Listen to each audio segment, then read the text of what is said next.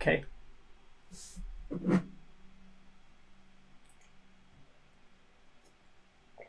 So how do we start this then? Oh, we're doing it now? Yeah. Yeah. This Are is you recording? yeah, this is it. We've been going for 2 minutes already. Oh, okay. How are you? I'm good. How are you? Very well, thank you. You look like you're in a sunny location. I'm in a very, very wonderful and sunny location, meters away from you. Oh, what are you talking Literally, about? you're on the other side of this wall, as much as we're pretending that we're in different time zones or different locations. Hmm. Yes. Yes. So yes, thank you for joining me on this call today. It's no problem. It is a pleasure to be here. Thank you for taking the time to speak to me. You're very welcome. Thank you for being me on the schedule. Thank you for allowing me to fit a schedule. To fit a schedule. Yes. Okay. So I thought we would do a quick chat about celebrating 6 years of Virtual Umbrella. 6 years. And in times of pandemic, I thought that this would be a very fitting setup for this. I approve. I agree. Mm-hmm. You have a much prettier background than I do right now. You're just saying that because of my new PlayStation bag. Just dated this video because anyone who's seen Twitter knows when I got the PlayStation bag and it's new today. I realised I need to stop wearing this jumper because I've worn this jumper in like most things I've done online in the last year. That's part of the trick though. It's because it means they can never figure out if it's a new video or an old video because it's like a trademark. That's a good point. Yeah. I didn't think about that. So what you need to do really is you need to buy another maybe 5 or 6 of the exact same jumper. And each one says bad Tuesday or bad Wednesday, bad Thursday, bad Friday. Yeah. Bad Friday. I mean, my I was going to say they're all exactly the same, so that when you get like curry down it or sauce or something down it, you can just wear another one and no one will know. But yeah, I also agree that I think themed days of the week would work too. Yeah. But yes, back to what we're doing here today. Yes. 6 years of Virtual Umbrella. 6 years. Mm-hmm. How do you feel about that? Oh my god, this sounds like a therapy session. Tired.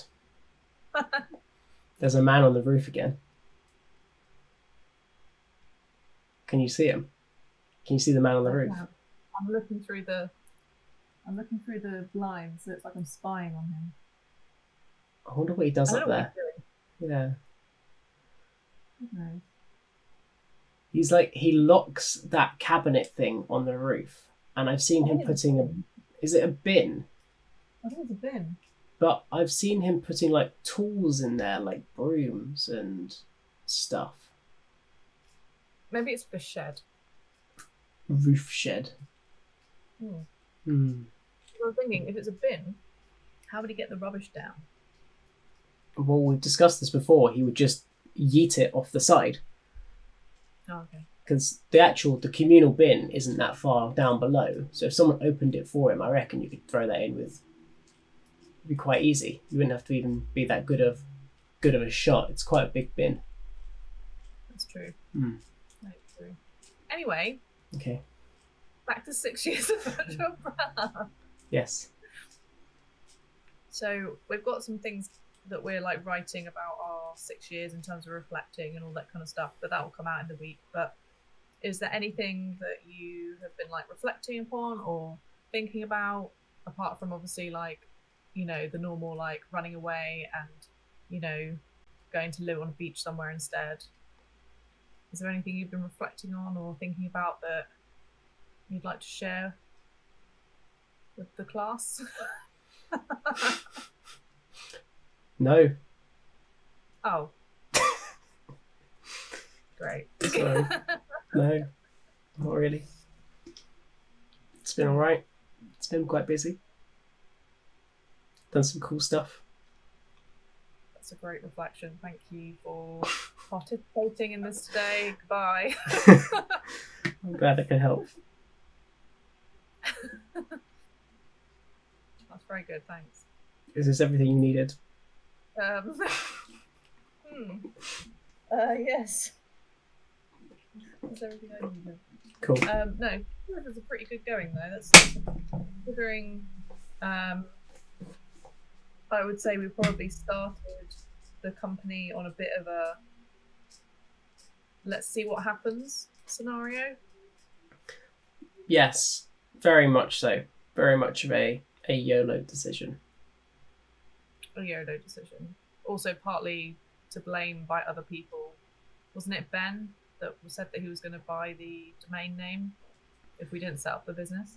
Yeah, the reason the business is officially registered this week, 6 years ago, is because my housemate said, if you don't register Virtual Umbrella and actually set it up, I'm going to buy the domain name and put porn on it or something like that. So, what do you want to talk about? What do you want to reflect upon? Life. Purpose. Is there anything interesting that you don't know about Virtual Umbrella apart from that you're annoying?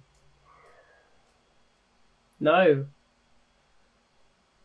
Honestly, I don't think there is. Or if there is, I don't know what it would be.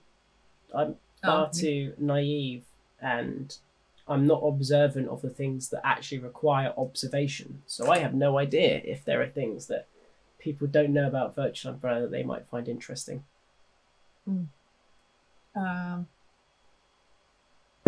Do people know that you put a headset on royalty? They should do. I mean, I've shouted about it enough. That's quite a good story, though. That's a good, anecdote from the last 6 years. It is. Mm-hmm. To be told at another time. To be told another time. Okay. Let's think. There's another good one. Taking 100-ish phones through an airport, wrapped in bubble wrap, taped with really grey, suspicious-looking duct tape that made them look like bricks of cocaine. Yeah.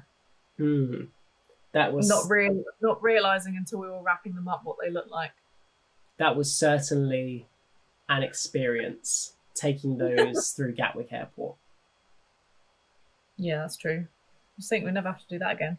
I'm very grateful that VR doesn't use smartphones anymore for displays.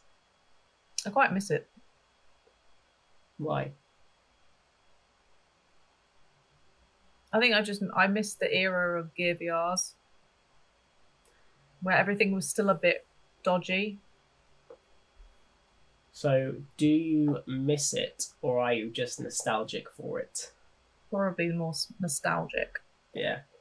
Because I don't remember the last time I had to use 10, 20 phones and have to take the batteries out of the back of them because they get too hot and have to swap the batteries around out of the physical back of the phones and then put them in the headsets. What was it? That was like the Note 4, wasn't it?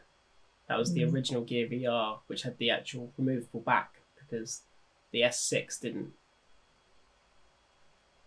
So yeah, that would have been the original one. Yeah, you just get really, really hot quickly after maybe 30 minutes, depending on what you were demoing. And then that would be it, yeah. And yeah, your battery would be done in like an hour. Yeah. Yeah. I don't miss taking the massive flight case that we have around the world anymore. Although it was great for when you were sat on a train and there was no seats, so you could use it as a seat. Yeah, I will be forever grateful to that flight case for being able to stick it in like the bike racks and just sit on it on the the 6:15 train from Waterloo. So it'd be rammed going back to Southampton. It'd be absolutely slammed with people, wouldn't it? You'd just be there hiding out in like a hallway or hiding out in a doorway, sat on the flight case while everyone else is trying to stand or trying to find a seat. Yeah. Yeah. And our first ever VR PC just died. Yeah, it's had a good life. I mean, the only thing that's died in it is the power supply unit, and I will fix it. I mean, that computer's going to be like a zombie. It's going to be brought back no matter what. Yeah, it'll be fine. It'll be brought back to life. Yeah, I need to buy a new case. I feel like that was kind of like our first big purchase. It was our first big purchase, and there was absolutely no thought that really went into it. It was just, we need a PC. Exactly. Okay, and we went and bought it from like John Lewis like one day. It was when we were at Gadget Show. I got the train from the Birmingham NEC to New Street. Went to the John Lewis, bought the computer on the credit card, which was like £1,600 or something, maybe even more. And then I carried it back on the train, and then all the way through the NEC and then to our little demo space that we had. Was that our first, like, the Gadget Show? Was that our first, like, stand, like, without representing anybody else, if you know what I mean? Yeah, it was. Yeah, and that was it. We spent like $3.5 grand, $4 grand on doing that, and we only did it because they said you can have the space for free. That was it, yeah. And then they were like, "Oh, but your plugs are going to cost you this much, and the internet's going to cost you this much." And I was at the time thinking, "Oh, well, I think this is normal. I think this is what we're supposed to be paying." Yeah, and it turns out that is what you pay at trade shows and stuff. But yeah, we were woefully underprepared. Yeah, and then like standing up and being like, literally just the laptop, no, the PC and the headset, and then this massive space, and we just had some pull-up banners. Yeah. But we were like the busiest stand. Yeah, it turns out people like VR, don't they? Yeah. Yeah. Like we ended up having to, like, I think the security ended up giving us gates to go around the space. Yeah. And then we ended up having a queue all the way round. That was good, wasn't it? I think that's the first time I got punched in the face with a controller. Yeah. Yeah. Oh, memories. There's a photo of me somewhere leaning really far backwards, and you can see the person's hand out like this with the controller. Yeah, it's like mid-Matrix. Oh, I do quite miss like the old school demoing, like at like Insomnia and EGX and stuff like that. Where it was a lot more one-on-one, I think, with people. Yeah. Yeah. Yeah, and I feel like you could kind of give a bit more of a, although there still was a sense of like rushing people through, but it still felt like if you were in the indie section of like EGX, because you would either be on like a tiny little area, so you kind of have to be one-on-one to like do the demo, and then like compared to like, you know, if you had that one of the stands that we did with was it with Winlands? Yeah, with Cytec. With Cytec, and it was like 5 Vives all set up in a row. We had that massive space where that felt a bit more like, right, we've got to get these people through. Yeah. I think that's why I quite liked the going back to like roots with like the Anonymous tour, because that was a bit more one-on-one. Yeah, because you had maybe 2-3 people at a time, and they'd take it off, and then they'd see you straight afterwards, and you'd have that opportunity afterwards to speak to them and help them decompress and stuff like that. Yeah, I like those ones. I think doing more of that is would be nice at some point in the future when this is all over. One day. One day when the inside times are over. That would be nice. I'm trying to think if we've got any funny stories, like any. I've got a lot of horror stories, which I don't really think I should mention. Unless you want to. No. Quick, let's share. Let's use this as an opportunity to dish on all of the clients that have been rude to us. No. To be fair, like most people, I think that's the beauty of this industry, is that there are some genuinely lovely people. Yes. And I think that's a rarity. Yeah, I think we're quite lucky in the time that we got into the industry, and the fact that we're in the UK meant that everyone kind of banded together a bit. Yeah, exactly. I think that's a really nice thing. It feels very much like a support unit rather than like a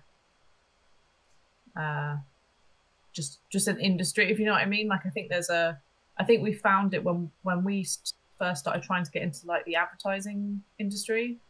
You know, we kind of reached out a little bit and was trying to kind of like talk to the agencies and try and be like that side of things. I found it quite clicky. Oh yeah, a lot of them were dickheads. I mean, let's not beat around the bush with it. The bastards. Yeah, a lot of them were arseholes because they either just saw us and just were like, yeah, whatever, or they saw us and said, oh, that's an opportunity for us to like almost take advantage of them. And I think you learn quite quickly, like when someone's taking advantage of you and how to avoid that. Yeah, I think we've definitely learned that. We learned that quite quickly, I think, and also I think it helped. I think it helped me personally with having a bit of a backbone. Yeah, like and being a lot more vocal in like when I felt uncomfortable or realizing that actually this isn't worth my time or not worth your time. Like I think there's been things that have happened and we've had to just get on with it, or like a project that's not been 100% like for us and we've just had to do it because of X, Y, and Z. But I think you just learn, don't you, that you know what your skill sets are, and then you kind of, I think you get a feel for people.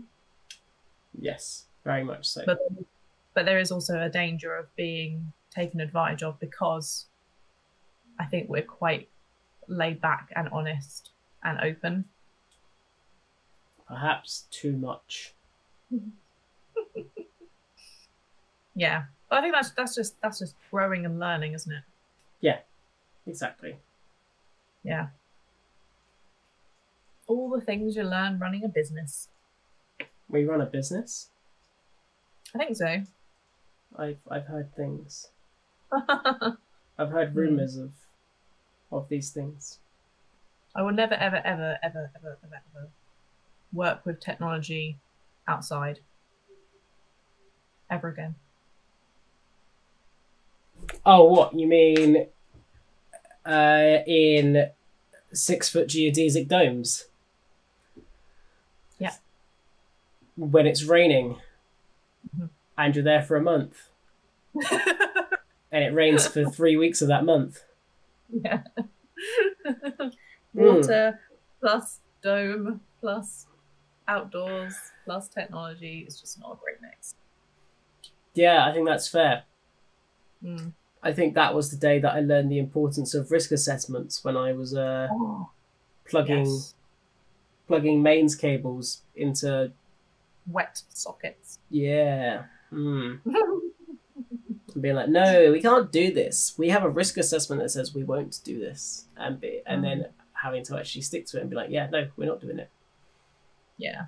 I think that's the first time that I was probably called a bitch behind my back. Probably. But rightly so, I think. Or not rightly so. As in, I was right. Yeah, as in you were right. You were indeed Yeah. right. Yeah. But hey ho. Yeah. There are moments, aren't there? And then there are like counter moments where it's like you get projects which are like totally lovely. Yeah. And 99% of them are. Yeah, exactly. Even the Just ones which are awful at the time. You look back on them and you're like, oh, that was actually really fun, or oh, that was all right. I enjoyed that. Yeah, definitely. I think when you're in it, it's very different, and then when you look back, it's like, oh, okay, that's not as bad as I thought it was, or like, oh, that was actually really, really, really cool. Yeah. Am I boring you? No. What's wrong? One of the wheels is loose on my tech deck. And there's a little spanner that comes with it for tightening them up, and Oh my god! it's not on my desk. Right. Cool. Continue. No, I don't want to continue. Oh, I'm just gonna look at the seagulls outside instead. It's okay. Look. Got it. Wow. Okay. Wow. Well done. See, and then you put this in. You tighten the wheels up. It's very good. It's important. Is it? Oh, didn't say it wasn't. You didn't have to say. You could see it. The Oh, camera's on. Yeah, I think 6 years is an incredible achievement, and I think I'm very proud of what we've done. It's half a decade. Over half a decade. Yeah, it's amazing. Yeah, it is. We have done very well, and yeah, I think wherever it goes next will be exciting, and it'll be nice to be able to see what happens after the pandemic and see people in person, which would be nice. Yes. Yes. Yes. Oh my god. I do try, I try and do these lovely things, and it's just, that's what I have to deal with. Are you going to tell everyone about the time that you were doing a presentation, and while everyone else was doing their presentations, you were playing Minecraft on the side of your screen? Oh no, because that was like last week. I can't tell everyone that story. It's too soon. And I was listening to them. I just had Minecraft on whilst I'd done my presentation, and I was waiting for the other people to finish talking, because then it would go to like the group Q&A. I was still listening to them. Yeah, okay. It's just my brain doesn't function. Like, I can't just sit and do something. I have to be doing something else at the same time. Like, that's what I was doing last week when I was listening to the conference that was happening the other week, and I was in here skipping while listening to the conference. Exactly. You skip and you exercise.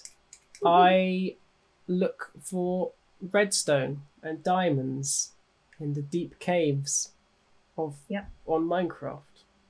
Okay. Yeah. I wasn't judging you. I just thought it was funny. Do you remember that time when we went on holiday for 2 weeks and we came back from Bali, and then like we had to get off the plane and come home and have a shower and get changed, then go straight into London to do a 3-day demo? I do. Do you remember the time we went to watch Avengers Endgame at midnight, and it finished at 3 a.m, and then I literally went from the cinema to a coach and then flew to Phoenix for 4 days.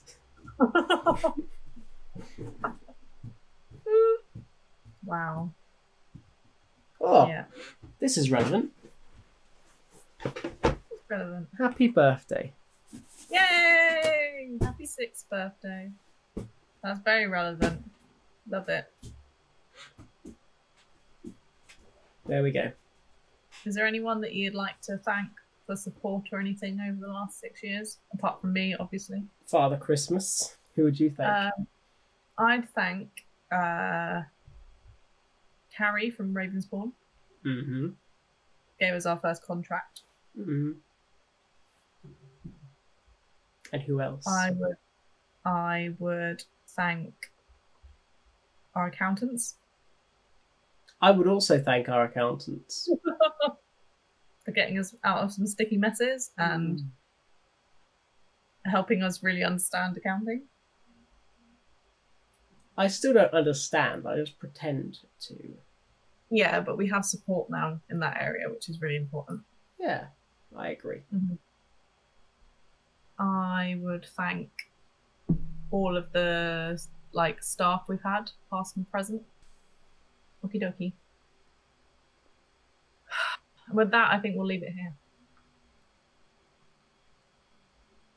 Okay. Yeah? Yeah. Can you end this on a exciting quote or? And now the end is near, and I face the finding the end recording button. Something else. Here it is.